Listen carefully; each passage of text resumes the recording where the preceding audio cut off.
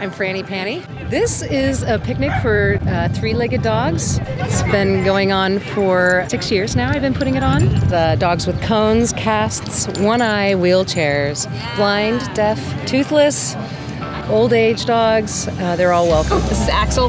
He's really coordinated. He runs with me, he hikes with me, he can swim, he can dig. He's pretty much just a happy dog.